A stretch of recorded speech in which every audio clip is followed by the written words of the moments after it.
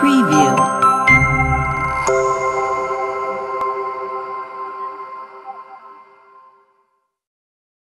An Eccrine Poroma is a solitary tumor arising from the eccrine duct epithelium in the epidermis.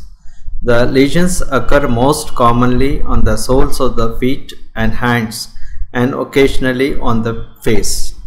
This patient came with a slow-growing stalk-like lesion over the right cheek.